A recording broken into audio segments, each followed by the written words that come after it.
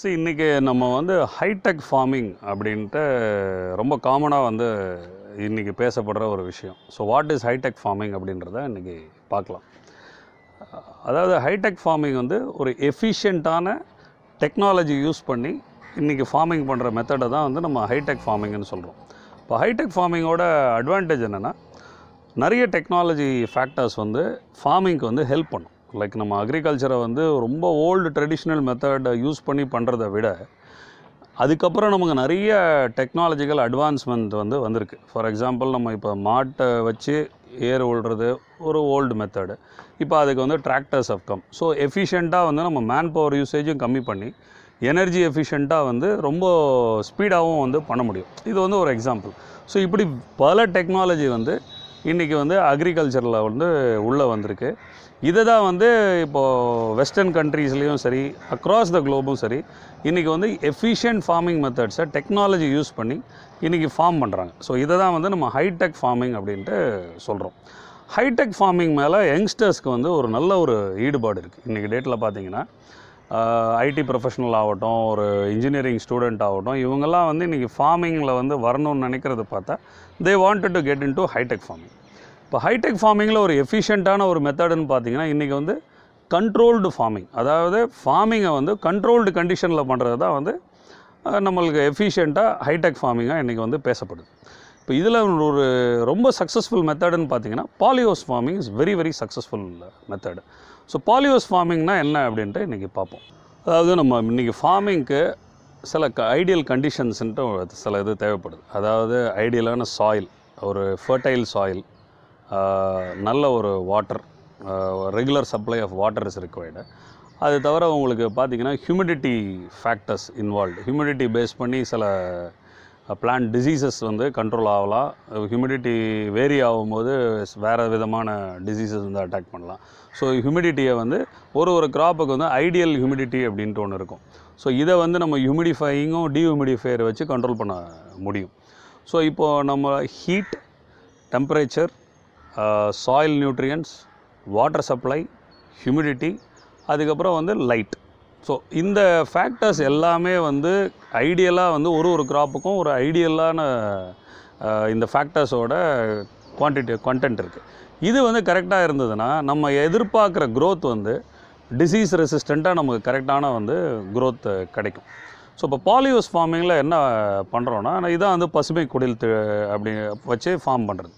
So இதில் வந்து நம்ம பாலி ஷீட்ஸ் வந்து போட்டு உங்களுக்கு வந்து ஒரு ஸ்ட்ரக்சரை க்ரியேட் பண்ணி, இப்போ 1 ஏக்கர் 2 ஏக்கரில் வந்து நம்ம ஐடியலாக வந்து அதுக்குன்னு ஒரு க்ராப்பை வந்து செலக்ட் பண்ணி அந்த க்ராப்புக்கு ஏதோ ஐடியல் கண்டிஷனை க்ரியேட் பண்ணுறோம். ஸோ அப்போ அதோட டேர்ன் அரவுண்ட் சைக்கிள்னு ஒன்று இருக்கும். இவ்வளோ டேஸ்க்குள்ளே இவ்வளோ டன் வந்து ப்ரொடியூஸ் ஆகும் அப்படின்றது. நம்ம வந்து என்ன பண்ணுறோம், இந்த ஹியூமிடிட்டி ஆகட்டும், டெம்பரேச்சர் ஆகட்டும், லைட் இதாகட்டும், கார்பன் டை ஆக்சைடை வந்து உள்ளே ப்ரிசர்வ் பண்ணுற மெத்தட் ஆகட்டும், வாட்டர் சப்ளை ஆகட்டும், இது எல்லாமே ஐடியலாக கொடுக்குறனால என்ன ஆகும், இவ்வளோ டன் இவ்வளோ செடி போட்டால் இத்தனை மாதத்தில் வரும், ஒரு வருஷத்தில் இவ்வளோ ப்ரொடியூஸ் ஆகும் அப்படின்ற கேல்குலேஷன் போடும்போது 365 டேஸும் ஃபார்ம் பண்ண முடியும். ஸோ இதுதான் வந்து இந்த ஹைடெக் ஃபார்மிங்கோட பெரிய அட்வான்டேஜ். ஸோ பாலிஹவுஸோட அட்வான்டேஜ் வந்து இதுதான். இன்னொன்று, கிளைமேட்டையும் கண்ட்ரோல் பண்ண முடியும். இப்போ ஃபார் எக்ஸாம்பிள், நீங்கள் கேப்சிகமோ இல்லை குக்கும்பரோ எடுத்துக்கிட்டிங்கன்னா, ஒரு ஐடியல் டெம்பரேச்சர்னு ஒரு 37 டிகிரிஸ் இருக்குது அப்படின்னா, இப்போ நம்ம ஊரில் வந்து 45, 46, சில இடத்துல 48 கூட போகுது. ஸோ அந்த மாதிரி வந்து டெம்பரேச்சர் நமக்கு ஜாஸ்தியாகும் போது நம்ம வந்து டெம்பரேச்சர் கண்ட்ரோல் வந்து பண்ணலாம். ஃபேன் அண்ட் பேட் சிஸ்டம் அப்படின்ட்டு இந்த பாலிஹவுஸஸில் வந்து இன்ட்ரடியூஸ் பண்ணும்போது என்ன ஆகும், நம்ம அது 35, 36 டிகிரிஸ்க்கு மேலே போகும்போது ஆட்டோமேட்டிக்காக சென்சார் மூலிமா அந்த இது வந்து ஆன் ஆகிடுச்சுன்னா உங்களுக்கு என்ன ஆகும், இமீடியட்டாக அந்த 37 டிகிரிஸ்க்குள்ளே வந்து கண்ட்ரோல் பண்ணுற மாதிரி இந்த கூலிங் பேட் சிஸ்டம்ஸ் வந்து ஒர்க் ஆகும். அதில் எக்ஸாஸ்ட் ஃபேன்ஸ் வச்சு இந்த மாதிரிலாம் அட்வான்ஸ்டு மெத்தட் வந்து வந்துருச்சு. இப்போ இதனால் என்ன அட்வான்டேஜ்னால், ஒரு பிளான்ட்டுக்கு தேவையான ஐடியல் கண்டிஷனை கொடுக்கும்போது அது வந்து எவ்வளோ அவுட்புட் கொடுக்குமோ அதை ஆக்சுவலாக கொடுக்கும். ஸோ அதில் லாஸ் அப்படின்றது நமக்கு வராது.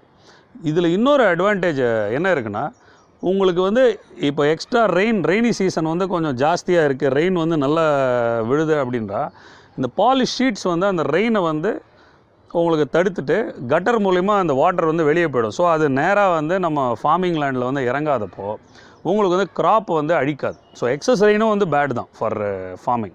ஸோ இது ஒரு அட்வான்டேஜ் இருக்குது. ப்ளஸ் யூவி ரேஸ்னால் வந்து பிளான்ட் வந்து உங்களுக்கு வேரியஸ் விதமான பேர்ன்ஸ் வந்து வரும் பிளான்ட்ஸ்க்கு. ஸோ அதை வந்து இந்த பாலி ஷீட்ஸ் வந்து தடுக்குது. ஸோ யூவி ப்ரொடெக்டட் டோட்டலி ஒரு 200 மைக்ரான் ஷீட்ஸ் வந்து போட்டு நம்ம ஃபார்ம் பண்ணும்போது ஹார்ம்ஃபுல் யூவி ரேஸை வந்து தடுக்குது. இன்னொரு அட்வான்டேஜ் என்னென்னா, நமக்கு வந்து இப்போ நேச்சுரலாக வந்து வெளியே இருக்கிற அட்மாஸ்ஃபியரில் வந்து 300 ppm கார்பன் டை ஆக்சைடு வந்து இருக்கும். பட் நம்ம பாலிஹவுசஸ் உள்ளே பார்த்தீங்கன்னா, நீங்கள் இந்த யூவி ஷீட்ஸ் மேலே போட்டு நம்ம ஃபில்டர் பண்ணுறனால உள்ளேருந்து வெளியே போகிற கார்பன் டை ஆக்சைடை வந்து அது தேக்கி வச்சுக்கும். இப்போ 1000 ppm வரைக்கும் கார்பன் டை ஆக்சைடு இருக்கும், which is 3 times more. So more carbon di oxide இருக்கும்போது உங்களுக்கு ப்ரொடக்ஷன் ஆஃப் ஃபுட்டு வந்து ஃபோட்டோசிந்தசிஸ் பார்த்தீங்கன்னா பிளான்ட் வந்து 3 times மோர் வந்து உங்களுக்கு நேச்சுரல் கண்டிஷனில் வெளியே வந்து ஓப்பன் ஃபார்மிங்கில் இருக்கிறதோட கண்ட்ரோல்டு ஃபார்மிங்கில் வந்து 3 times மோர் வந்து பெட்டராக வந்து அதோட செல்ஃப் ப்ரொடியூசிங் வந்து எனர்ஜி ப்ரொடியூசிங் வந்து அதுக்கு வந்து பிளான்ட்டுக்கு வந்து பெட்டராக இருக்கும். ஸோ இதனால் வந்து பிளான்ட் இன்னும் ஹெல்த்தியாக இருக்கும் அண்ட் நமக்கு ஏற்ற ஈல்டை வந்து ஈஸியாக வந்து கொடுக்க முடியும். இன்னொரு விஷயம் வந்து ட்ரிப் இரிகேஷன் மூலிமா வந்து தான் பாலிஹவுசஸில் வந்து வாட்டர் வந்து நம்ம பண்ணுறோம். ஸோ இப்போ ரொம்ப நமக்கு தேவையான ஒரு விஷயம் வந்து வாட்டர் ஃபார் பிளான்ட் கல்டிவேஷன்.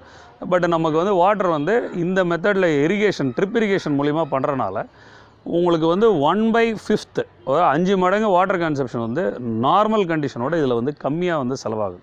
ஒரு ஏக்கர் ஒரு 13,000-15,000 பிளான்ட் வைக்கிறதுக்கு 10,000 லிட்டர் பர் டே வாட்டர் இருந்தாலே வந்து நீங்கள் பாலிஹவுஸ் ஃபார்மிங் மூலிமா வந்து நீங்கள் ஐடியலாக வந்து ஃபார்ம் பண்ண முடியும். ஸோ நம்ம டெம்பரேச்சரை கண்ட்ரோல் பண்ணுறோம், வாட்டரை எஃபிஷியண்ட்டாக நம்ம யூஸ் பண்ணுறோம், கார்பன் டை ஆக்சைடை வந்து 3 times மோர் வந்து நம்ம அந்த பாலிஹவுஸ்க்குள்ளே வந்து இந்த டெக்னாலஜி மூலிமா நம்ம கண்ட்ரோல் பண்ணி வைக்கிறோம், ஹியூமிடிட்டியை கண்ட்ரோல் பண்ணுறோம். இவ்வளோத்தையும் ஐடியலாக நம்ம பண்ணும்போது நம்ம நினச்ச அவுட்புட் வந்து இவ்வளோ டன் கிடைக்கும் அப்படின்னா 100% அவ்வளோ டன் வந்து அவுட்புட் வந்து வருது. இன்னொரு அட்வான்டேஜ் வந்து நம்ம பாலிஹவுஸ் ஃபார்மிங்கில் என்ன பார்க்குறோன்னா, ஒரு ஏக்கரை வந்து ஒரு 78 ரோஸாக வந்து பிரிச்சிரும்.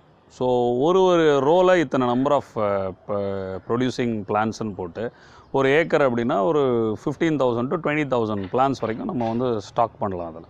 So each and every plant is considered as a production machine. So அந்த மாதிரி வந்து அதுக்கு கேர் கொடுத்து அதை இண்டிவிஜுவலாக மானிட்டர் பண்ணி அதுக்கு கரெக்டான வந்து லேபரஸை போட்டு ஒரு சிஸ்டமேட்டிக்காக நடக்கிறது தான் வந்து இந்த பாலிஹவுஸ் ஃபார்மிங். ஸோ இதில் வந்து உங்களுக்கு ஈச் அண்ட் எவ்ரி டே வந்து plant health is been monitored. Health ஏதாவது ப்ராப்ளம்ஸ்னால் அதுக்கேற்ற ட்ரீட்மெண்ட் கொடுக்குறது. இப்போ அதுக்கும் அடுத்த லெவல் அட்வான்ஸ்டாக என்ன வந்திருக்குன்னா, சாயிலில் வந்து இப்போ பாலிஹவுஸில் வந்து சாயிலேருந்து நிறைய டிசீஸஸ் வந்து அன்எக்ஸ்பெக்டடாக வந்து ஷூட் ஆகுது. ஸோ இப்போ என்ன பண்ணுறோம் அதுக்குன்னா, சாயில் இல்லாமல் சாயிலை மல்ச் பண்ணிவிட்டு நமக்கு அந்த பிளான்ட்டுக்கு தேவையான நியூட்ரியன்ஸு அதுக்கான ஐடியல் சாயில் ஒரு ஸ்டெரிலைஸ்டு சாயில் மீடியம் எடுத்து க்ரோ மீடியம் எடுத்து ஒரு பேக்கில் வச்சு அந்த பேக்கில் வந்து அந்த பிளான்ட்டை போட்டு இண்டிவிஜுவல் கேர் கொடுத்துரும். ஸோ இதனால் என்ன ஆகுது, உங்களுக்கு சாயில் ரிலேட்டட் டிசீசஸ் ஃபுல்லாகவே வந்து அப்படியே நம்ம நாக் ஆஃப் பண்ணிவிட்டு அந்த பிளான்ட்டுக்கு தேவையான நியூட்ரியன்ஸ் அதுக்கேற்ற வந்து ஒரு ஐடியல் க்ரோ கண்டிஷனை க்ரியேட் பண்ணி அதில் வந்து நம்ம வாட்டரை கொடுக்கும்போது இந்த பிளான்ட்ஸ் வந்து எக்ஸலண்ட்டாக ப்ரொடியூஸ் பண்ணோம் அண்ட் பை டிஃபால்ட் வந்து இதுக்கு டிசீஸே வராது. ஸோ இதுதான் வந்து இப்போ லேட்டஸ்ட், அதாவது பாலிஹவுஸ்லேயே சாயில் லெஸ்ஸாக பண்ணி சாயில் க்ரோ மீடியமை வந்து பேக்கில் க்ரியேட் பண்ணி பேக்கில் வந்து அந்த ட்ரீஸை வச்சு மெயின்டைன் பண்ணுறது. ஸோ இப்போ இதில் இன்னொரு அட்வான்டேஜ் என்னென்னா, நீங்கள் வந்து ஒரு க்ராப் சைக்கிள் முடிஞ்ச உடனே இப்போ 100 days ஒரு க்ராப் சைக்கிள்னு வச்சுங்க, அது முடித்த உடனே ஜஸ்ட் ஒரு 5 days வந்து அடுத்த க்ராப் சைக்கிளை வந்து ஸ்டார்ட் பண்ண முடியும் இந்த மெத்தடில். நீங்கள் ரெகுலர் ட்ரெடிஷ்னலாக நம்ம ஓல்டு மெத்தட்ஸில் பண்ணோன்னா அதை உடனே லேண்டை வந்து திருப்பி எல்லாத்தையும் எடுத்துகிட்டு அது வந்து ஒரு 15 to 30 days ஆகும் திருப்பி ரீப்ளவ் பண்ணி திருப்பி அந்த சாயில் நியூட்ரியன்ஸ்லாம் போட்டு அதை இது பண்ணி ரெடி பண்ணுறதுக்கே ஒரு 30 days ஆகிடும். ஸோ இப்போ ஒரு 100 days சைக்கிளில் இருக்கிறது 30 days நமக்கு வேஸ்ட் ஆச்சுன்னா கிட்டத்தட்ட ஒரு இயரில் வந்து 90 days போயிடும் 3 சைக்கிள் போடுறதா இருந்தால். பட் இதுவே பேக் மெத்தடில் என்ன ஆகுதுன்னா ஜஸ்ட் 5 days to 1 week 1 weekக்குள்ளே இந்த இது சைக்கிள் முடிஞ்சோடனே அப்படியே இன்னொரு செட் ஆஃப் பேக்ஸ் வைக்கிறோம், இந்த பேக்ஸை எடுத்து வெளியே வச்சிடுறோம். 7 days தான். ஸோ ஒரு இயரில் வந்து பார்த்திங்கன்னா நமக்கு ஒரு 3 சைக்கிள்ஸில் வந்து 21 days தான் வந்து வேஸ்ட் ஆகுது. ஸோ மீதி வந்து உங்களுக்கு 365 days வந்து ஆல்மோஸ்ட் வந்து 340 days வந்து கன்சிஸ்டண்ட்டாக உங்களால் வந்து அவுட்புட்டை வந்து கொண்டு வரும். இதனால் எஃபிஷியண்ட்டாக என்ன ஆகுது, ஒரு இயரில் வந்து 2 போகம் போடுறவங்களால வந்து 3 சைக்கிள் வந்து இதில் போட முடியும். ஸோ ஒரு சைக்கிள் வந்து ஹியூஜ் ப்ராஃபிட்டபிலிட்டி வந்து உங்களுக்கு தனியாக நிற்குது. So this is what hitech farming is all about. எங்கே வந்து நம்ம எஃபிஷியன்சியை வந்து இம்ப்ரூவ் பண்ணலாம், எங்கே வந்து வாட்டர் யூசேஜை கட் பண்ணலாம். ஸோ இந்த மாதிரி மெத்தட்ஸ் வந்து கிராஸ் பண்ணி எஃபிஷியண்ட்டாக ஒரு மெத்தடை க்ரியேட் பண்ணுறது தான் வந்து ஹைடெக் ஃபார்மிங்கோட ஒரு பெரிய அட்வான்டேஜ். இப்போ கவர்மெண்ட் வந்து ஹைடெக் ஃபார்மிங் ஸ்டார்ட் பண்ணுறதுக்கு என்னெல்லாம் வந்து பண்ணுறாங்க. இப்போ கவர்மெண்ட்டில் வந்து 2 போர்டு க்ரியேட் பண்ணியிருக்காங்க. இப்போ பாலிஹவுஸ் ஃபார்மிங்க்கு சப்போர்ட் பண்ணுற மாதிரி, அதாவது ஸ்டேட் ரிலேட்டட் வந்து நேஷ்னல் ஹார்டிகல்ச்சர் மிஷன் அப்படின்னு க்ரியேட் பண்ணியிருக்காங்க. சென்ட்ரல் கவர்மெண்ட் என்ன பண்ணியிருக்காங்க, நேஷ்னல் ஹார்டிகல்ச்சர் போர்டு அப்படின்ட்டு க்ரியேட் பண்ணியிருக்காங்க. ஸோ இந்த 1 ஏக்கர் அண்ட் பிலோ வந்து ஸ்டேட்டை வந்து மேனேஜ் பண்ண சொல்கிறாங்க. நேஷ்னல் ஹார்டிகல்ச்சர் மிஷன்ன்ட்டு போட்டு state government is managing, subsidies வந்து கொடுக்குறாங்க. நீங்கள் இந்த ப்ராஜெக்ட்ஸ் வந்து செட் பண்ணுறதுக்கு வந்து அப் டு 50% வந்து தமிழ்நாடு கவர்மெண்ட் வந்து கொடுக்குறாங்க. If the project is above like 1 acre வச்சுங்க, அப்போ வந்து it goes to national horticulture board. இது வந்து governed by central government. So இவங்க வந்து என்ன பண்ணுறாங்க, அப் டு 2.5 ஏக்கர்ஸ், அதாவது 1 ஹெக்டேர் வரைக்கும் இருக்கிற ப்ராஜெக்ட்ஸை வந்து இந்த மாதிரி பாலிஹவுஸ் ப்ராஜெக்ட்ஸை வந்து இவங்களும் வந்து 50% வரைக்கும் சப்போர்ட் பண்ணுறாங்க. ஸோ கவர்மெண்ட்டோட சப்போர்ட் வந்து நம்ம இல்லைன்னு சொல்ல முடியாது, டெஃபினட்டாக வந்து இதெல்லாம் இருக்குது. பட் இது மேலும் மேலும் பீப்புளுக்கு வந்து இன்னும் வாஸ்ட்டாக வந்து ரீச் ஆகலை, இது வந்து ரீச் ஆகணும். அண்ட் இன்னொன்று, தமிழ்நாடு வந்து 50%ல் தான் இருக்குது. இப்போ ஸ்டேட்ஸ் லைக் ஹிமாச்சல், நம்ம தெலுங்கானா, ஆந்திராலாம் பார்த்திங்கன்னா 70 to 85% வந்து சப்சிடியில் இருக்குது. So for a state like Tamil Nadu where we have lot of tropical lands for ideally suited for polyhouse farming இருக்கிறனால நம்ம இதில் வந்து 75%, 70% கொடுத்தோன்னா more and more land will come into polyhouse farming. Great advantage of polyhouse farming வந்து நம்ம general open கல்டிவேஷனில் வந்து 1 ஏக்கருக்கு நம்மளால் 20 to 40,000, 60,000, சில ரொம்ப எக்ஸ்ட்ராடினரி கண்டிஷனில் தான் நம்மளால் 1 lakh per year வந்து 1 ஏக்கரில் எடுக்க முடியும். பட் பாலிஹவுஸ் ஃபார்மிங்கில் 1 ஏக்கரில் நம்ம 10 lakhs to 20 lakhs வந்து ரொம்ப ஈஸியாக வந்து எடுக்க முடியும். ஸோ இன்றைக்கி ஒரு அக்ரிகல்ச்சர் பண்ணி, ஹைடெக் அக்ரிகல்ச்சரை பண்ணி 1 ஏக்கரில் நம்மளால் 10 lakhs எடுக்க முடியும்னா that is a huge margin.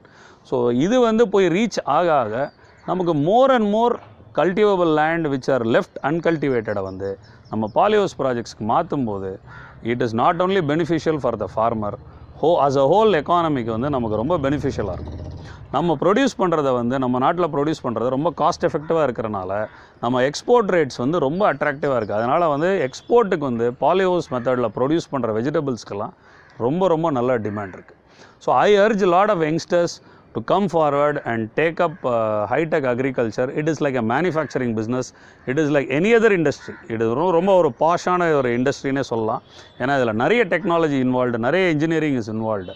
So more and more youngsters and engineers ஆகட்டும், வேறு ஃபீல்டில் இருக்கிறவங்கலாம் இந்த ஹைடெக் ஃபார்மை வந்து எடுத்து நீங்கள் பண்ணணும் அப்படின்றது என்னோட விருப்பம். தேங்க்யூ.